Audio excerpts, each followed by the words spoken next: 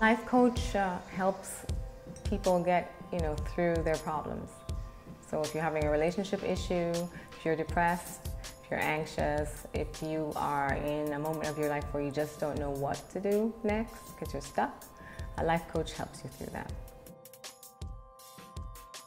I became a life coach 13 years ago. I didn't know what I wanted to be. I took this career personality test. They said I could be a lawyer, a judge, a psychologist, or an artist.